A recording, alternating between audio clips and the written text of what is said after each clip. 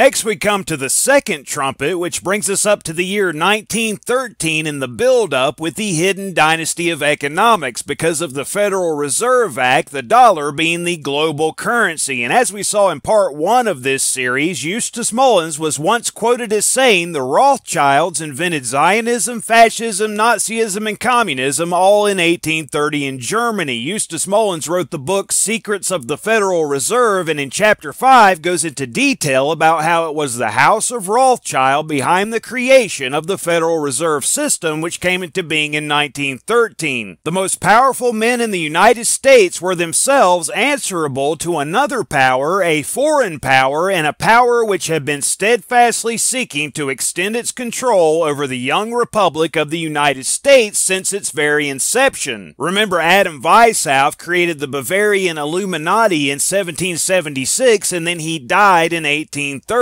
This power was the financial power of England, centered in the London branch of the House of Rothschild, reserve currency being another name for global currency, and the Federal Reserve System coming into being in 1913 led to the Bretton Woods Agreement about 3 decades later, which according to Kimberly Amadeo in an article called Why the Dollar is the Global Currency, the Bretton Woods Agreement kick-started the dollar into its current position. So think global as far as these 4 hidden dynasties are concerned, and 1830 being the educational, now we come to 1913 and the hidden dynasty of economics. The number of Earth is 4, so again, think global, and through the 4 hidden dynasties, the Kenites and their co-religionists formulate the one world political system that will emerge at the woe of the 5th trumpet, and at the woe of the 6th trumpet, all 6 trumpets of deception will be sounding at the same time, so the third that we see written of in the first 4 trumpets aren't killed, spiritually speaking, until the 6th trumpet. So bear that in mind as we go to Revelation chapter 8 and verse 8 and see the twofold meaning here. The second trumpet began to sound in 1913 when the Federal Reserve System came into being, and that trumpet's been sounding ever since, and at the 6th trumpet it takes on its ultimate spiritual meaning. So Revelation chapter 8 and verse 8, and it reads, "And the second angel sounded, and as it were a great mountain," which is symbolic of a nation, "burning with fire was cast into the sea, and the third part of the sea became blood." Ultimately, this is the Christian nation, which isn't any specific geographic location, but rather the many-membered body of Christ worldwide. A third of the earth are Christian at this time, and think about it, only Christians can die spiritually because they're the only group who have eternal life abiding within them. Christ is the only way to the Father, and whosoever believeth upon the only begotten Son of God shall not perish, but shall have everlasting life. But at the 6th trumpet, most Christians will begin to worship the devil, and then they're no longer Christians. They're dead, spiritually speaking. That fire is extinguished whenever they worship the false Christ. God's elect won't be killed spiritually at the 6th trumpet because they won't worship the false Christ. They're the 7,000 written of in Romans chapter 11 who have not bowed the knee to the image of Baal. So again, the second angel sounded, and as it were a great mountain burning with fire was cast into the sea. And in the build-up with the 4 hidden dynasties going back to 1913, you could also take this to mean the United States being cast into the sea, which is symbolic of people, written of in Revelation 13, that the one world political system rises up from at the beginning of the hour of temptation. Again, there's a twofold meaning having to do with the build-up and the 4 hidden dynasties, and then ultimately at the 6th trumpet, when all 6 trumpets of deception are sounding at the same time. And the third part of the sea became blood, spiritually dead, when Satan appears at 666, in other words. That's what happens to a Christian whenever they begin to worship the devil. They die spiritually. And the third part of the creatures which were in the sea and had life died, meaning they were Christians on their way to everlasting life, but then they died spiritually. And the third part of the ships were destroyed. And this has a spiritual meaning as well, inasmuch as Christians are supposed to be vessels unto honor, sanctified and meet for the master's use. and prepared unto every good work, as we know from 2 Timothy chapter 2. But when a Christian worships the devil, they're no longer a Christian. They're a Satan worshiper, and they become Satan's vessels, so to speak, carrying out the works of iniquity, which is the in their right hand part of the mark of the beast. That's why God's elect are called the ships of Chittim, because they remain vessels of our Heavenly Father, being delivered up to death, which is one of Satan's names, and allowing the Holy Spirit to speak through them during the sixth trumpet. As far as the build-up to that is concerned, the ships written of in the second trumpet signify commerce, which brings us back to the economic dynasty, which began in 1913, with the second trumpet lining up with the second vial and the third seal. So 322 beginning in 1913, the number of the skull and bones, incidentally, and we see in the third seal a black horse, and he that sat on him had a pair of balances in his hand. These are the balances of deceit you can read of in Amos chapter 8. So it has to do with deception, and Amos chapter 8 also speaks of the famine for hearing the words of the Lord. That's ultimately what this third seal has to do with. That famine is obviously in the world now, but at 666 it will reach the ultimate extreme because of Satan's appearance as Antichrist. So 322, and the second vial has to do with the sea as well, which is symbolic of peoples, multitudes, nations, and tongues. And you'll find the second vial written of in verse 3 of Revelation chapter 16. And the second angel poured out his vial upon the sea beginning in 1913, and then we see the semicolon, which means what follows won't occur until 666. That's when Satan appears in Jerusalem as Antichrist, and the first 6 seals, trumpets, and vials go into their ultimate spiritual meaning. And it became as the blood of a dead man, and every living soul died in the sea. The only living souls being those who believe in Jesus Christ. They'll die spiritually for the most part at the sixth seal, the sixth trumpet, and the sixth vial, with the exception of those whose names were written in the book of life of the Lamb slain before the foundation of the world, God's election. So there you have the 322, which lines up with the hidden dynasty of economics, and 1913 with the build-up to the hour of temptation. Again, in Daniel chapter 3, we saw the type of the sixth trumpet there, with those 6 instruments all sounding at the same time, and the second instrument listed there is the flute. As you can see in your Smith's Bible Dictionary, the flute used in those days was made of reeds and of copper and other material, the principal wind instrument, and the first time you see anything of that nature written of in God's Word is in Genesis chapter 4 with Cain's genealogy, and one of the first batch of the Kenites was named Jubal, which means a stream of water. Remember, the second trumpet and the second vial had to do with water, the sea that is to say, and Jubal was the father of all such as handle the harp and organ, the organ being a general term for all wind instruments according to the Smith's Bible Dictionary. The Hebrew word probably denotes a pipe or perforated wind instrument such as the flute we see as number 2 on the list in Daniel chapter 3, and it won't take you very long to figure out it was the Kenite money changers who brought about the Federal Reserve in the year 1913. And as far as the sixth seal, the sixth trumpet, and the sixth vial is concerned, you cannot have a one world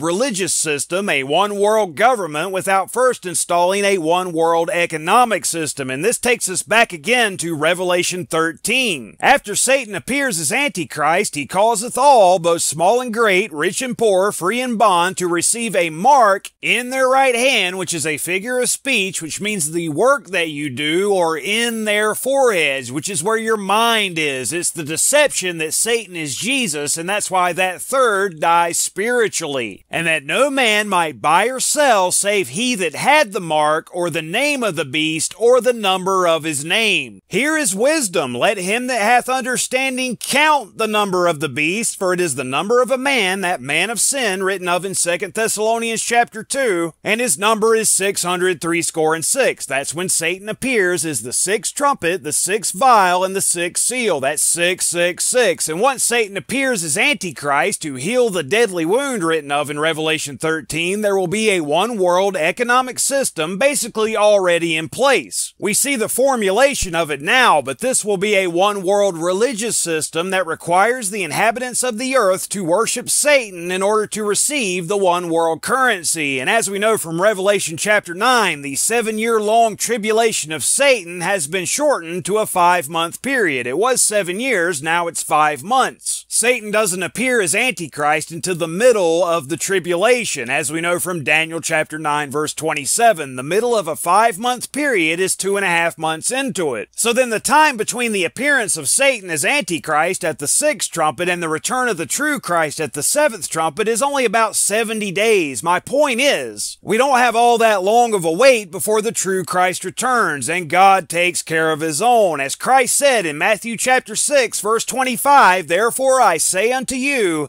take no thought for your life, what ye shall eat or what ye shall drink, nor yet for your body, what ye shall put on. Is not life more than meat, and the body more than raiment?" And then if you turn to 1 Timothy chapter 6, beginning with verse 7, "For we brought nothing into this world, and it is certain we can carry nothing out. And having food and raiment, let us be therewith content. But they that will be rich fall into temptation and a snare, and into many foolish and hurtful lusts, which drown men in destruction and perdition. For the love of money is the root of all evil, which while some coveted after, they have erred from the faith, and pierced themselves through with many sorrows. But thou, O man of God, or woman, no gender involved here, flee these things, and follow after righteousness, that's 1, godliness, that's 2, faith, 3, love, 4, patience, 5, and meekness, 6. So instead of the 6 trumpets of deception, follow after righteousness, godliness, faith, love. Righteousness instead of the hidden dynasty of education, godliness instead of economics, faith in God, not politics or politicians, love instead of religion, patience rather than the one-world political system that emerges at the woe of the 5th trumpet, and meekness as opposed to the one-world religious system that emerges at the woe of the 6th trumpet. Meekness is humility, because if you be one of God's elect and are delivered up during the 6th trumpet, it's not you that speaks, but it's the Holy Spirit. Fight the good fight of faith, lay hold on eternal life, whereunto thou art also called, and hast professed a good profession before many witnesses. I give thee charge in the sight of God, who quickeneth all things, before Christ Jesus, who before Pontius Pilate witnessed a good confession, that thou keep this commandment without spot, unrebukable, unto the appearing of our Lord Jesus Christ, who returns at the 7th trumpet, which in his times he shall show who is the blessed and only potentate, and this word in the Greek means dynasties, a ruler or officer of great authority, mighty, potentate, the King of Kings and Lord of Lords, who will destroy both Satan's role of Antichrist and his one-world system, which includes the 4 hidden dynasties. So immediately after the 6 trumpets of deception have completely played out, at the end of the hour of temptation, the true Christ returns as King of Kings and Lord of Lords.